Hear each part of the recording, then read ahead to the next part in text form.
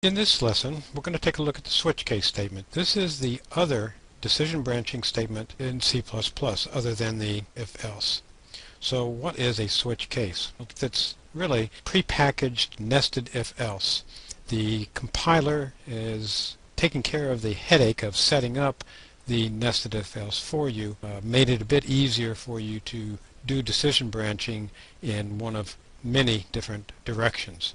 So let's take a look at the syntax. It's a bit more complex. So we have switch, control variable, case constant 1, statement 1, break, case constant 2, statement 2, break, case constant n, statement n, break, default statement, and that's it. The reserved words or keywords are switch, case, break, and default. Statements, of course, statement 1, statement 2, statement n, and default statement are either single simple C++ statements or compound statements. Notice in this case you don't need curly braces. Of course you still need the requisite semicolons, but you don't need curly braces. It does not hurt to put curly braces in there.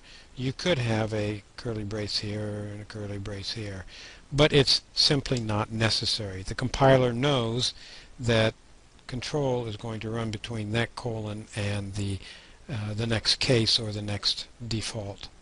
Alright, so how does this work? Well, you have different cases. These are the different directions that control can pass. The compiler is going to compare the value of control variable to constant 1, constant 2, constant 3, constant n, looking for a match. Now, what you must realize is the type of the variable control var and the type of constant 1 to constant n must be the same. And what types might they be? Well, it has to be a discrete type, which means it's going to have to either be a bool, integer types, or characters. It won't work for continuous types like doubles and floats, and it won't work for strings. Well, a bool can only take on two values, true or false. If that's the case, you should simply use an if statement.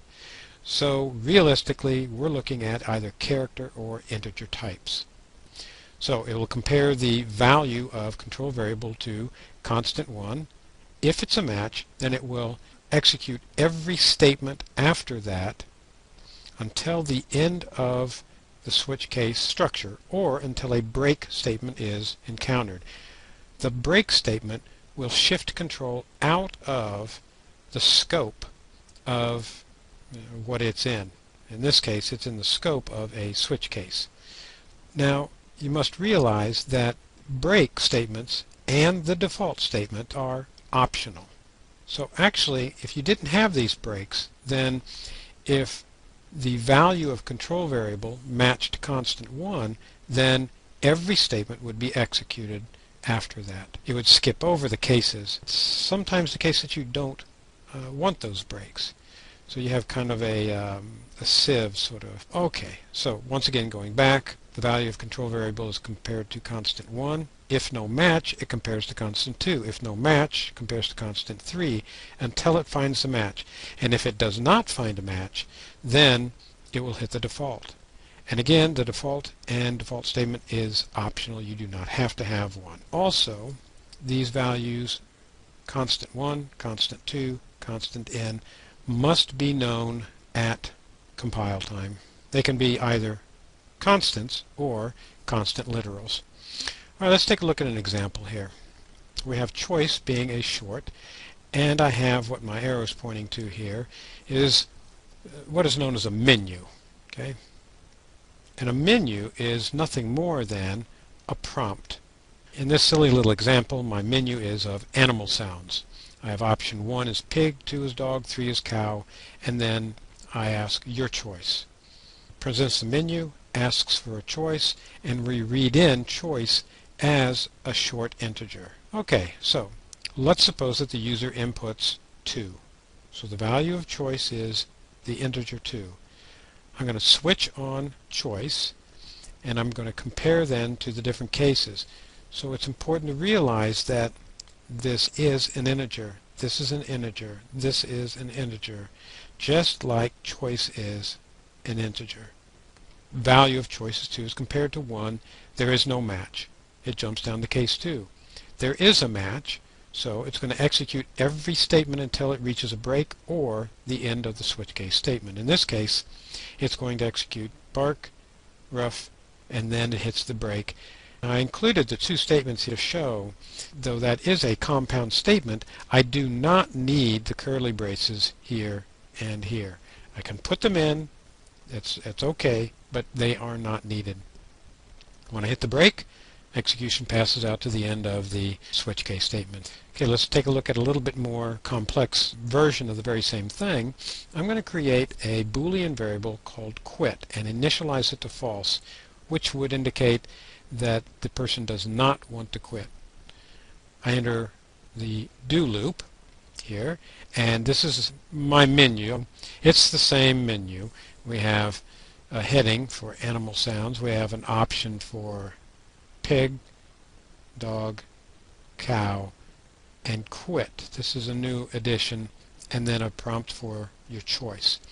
Notice choice is declared of type char. Okay? So we read in a choice, and let's suppose that the user inputs C, the character C. Take a look at my switch case. I enter the switch. Choice is a character, and look at my cases. That's a character. That's a character. 1 can be an integer. It can also be a character. So I compare. Is the value of choice, which is the character C, is that identical to the character 1? No match.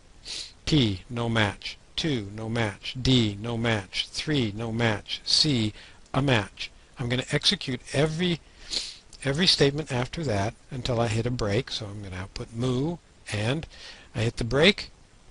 Control falls down to the end of the switch, which then hits the end of the do while, and I compare the value of quit. Well, quit was false. It did not change. Not false is true. Okay, which means I'm going to jump back up to the beginning. I'm going to present my menu again, read in what the user inputs. The user inputs 4, enter the switch, compare no, no, no, no, no, yes. I have a match. What happens here? Well, actually, it'll skip over that next case and just ignores this. It hits the quit is assigned true. It's the break, puts me out to the end of the switch case, and down here to the condition on the while. Okay, so quit is true, not true is false, and that puts me out of that do while loop. Okay, do we have to use a switch case for a menu setup? No, we don't. Here's another example where I'm going to read in a student number. So I'm prompting for student number, I read it in, and I'm going to switch on the first digits of the student number. So I'm going to take student number and divide it by 10,000, and that value, which is the student number index, I'm going to check to see. If it's 12, that's the code that handles transfer students, and I'll do some sort of operations for transfer students. If it's 13, that means it's freshmen. 14, then I've got code to handle sophomores. 35, that handles graduate students. Anything else, so I guess there's no juniors or seniors, is an error condition, and I skip out of the switch case. So there's all sorts of things that you can do with a switch case statement, but there isn't anything that you can't do without a nested if-else if you really wanted to. And that is a wrap-up of the switch case. That's all for now.